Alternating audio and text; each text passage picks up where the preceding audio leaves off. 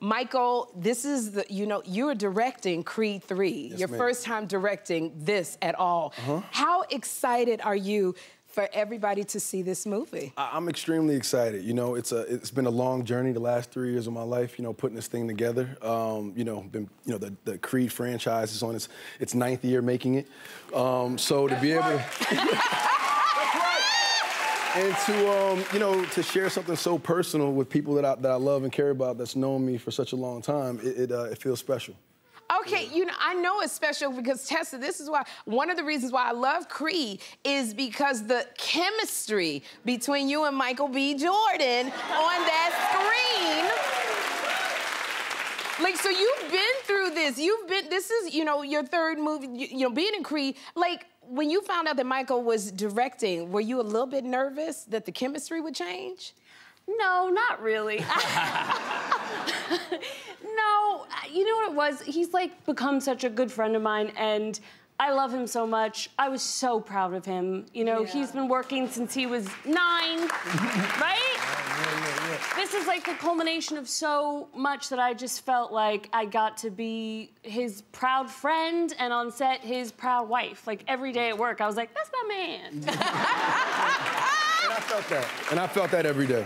And you felt it every day? I felt that support, definitely. It's a team sport, and to have, like, a scene partner and somebody that's going to challenge you, and ask the right questions and push you, but also be in that supportive role is something that I definitely needed, especially my first time directing. And I got it, and the chemistry did not change, I have to tell you that. And from the moment you popped up on screen, in the studio, you came out the studio, I was like, okay, all right, they there. All right.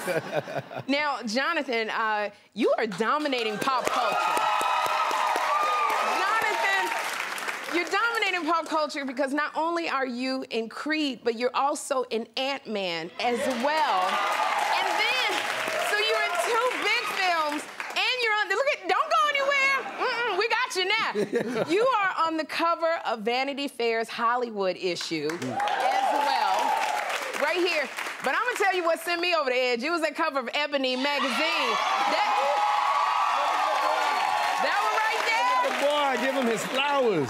And I'm sorry, I gotta do it again.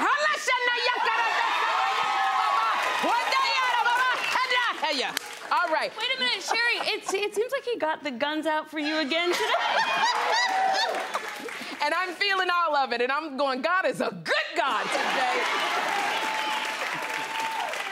Jonathan, how does it feel to be a sex symbol? You're an amazing actor. We know this. But you gotta admit, you are a sex symbol. How does that feel? It feels the same. I guess. What? I mean, it's so cool. Good to see y'all. It's cool because it brings folks to the art, and it also brings folks to whatever else, which is cool. But I got my man here, who is also a sex symbol. Oh, we gonna get to Michael B. Jordan. So I just follow my big bro. You know. And move how he moves. And don't worry, we not leaving Michael B. Jordan sexy nowhere. We gonna get to that. But I just feel like it's very funny because the internet is going crazy over you, Jonathan, but you don't have a social media account. No, ma'am. So you have seen no comments at all? No, ma'am. Okay, who the hell I've been DMing all the time? I'm a little embarrassed. Whoever I'm DMing, can you send my pictures back? So, Jonathan, so you have not seen any comments. I have to read. You mind if I read some of the comments that people have left? Please do. Please go ahead. Yes. Go ahead. Okay. I want to hear these. I have to. So, at Cyclone 5 says, in the wise words of Janet, anytime, any place, I don't care who's around. Yeah, that's my other IG name, sorry. Now, at Cassie Chris tweeted, Lord, forgive us in advance for our sinful. I mean, low down sinful thoughts. Ebony didn't have to do us like that. Amen. Amen. Amen. And then we got one more for you. At Kiki's Interlude said, I would like him to ruin me. I would let him ruin me.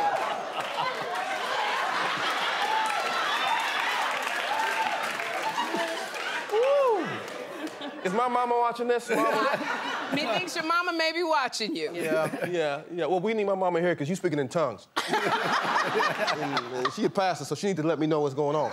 You don't need no interpreter to know what I was saying in tongues. You know? Tessa knew what I was saying.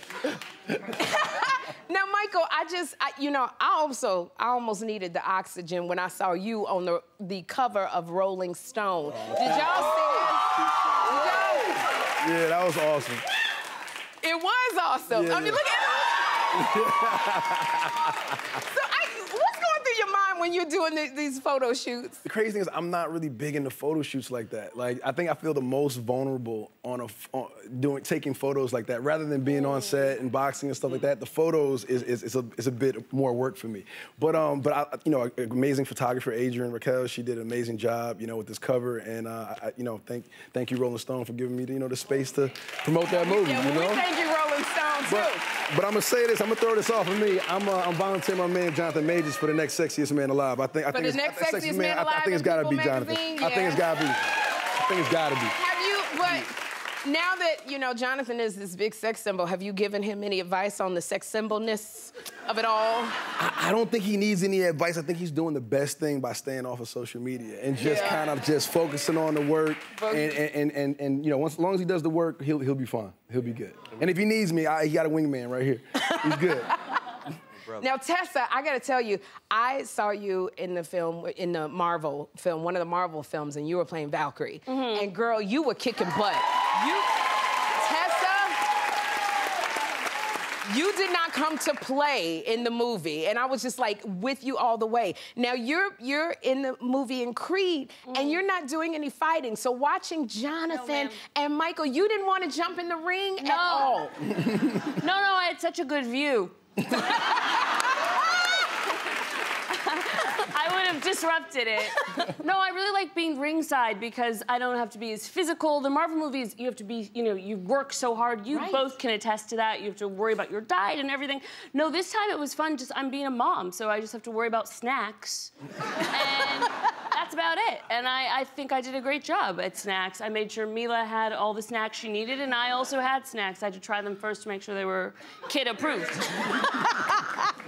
Girl, now I love this because your character, you're a musician, you brought that into it, but when you auditioned for the role, did you have to prove that you could sing? Oh my goodness, yes, I did. Really? Yeah, because bless Ryan Coogler, he really wanted to make sure that whoever played Bianca was gonna write and perform that music, and thankfully at the time I was really interested in music, so I was doing it kind of as a hobbyist, but I was singing in a band.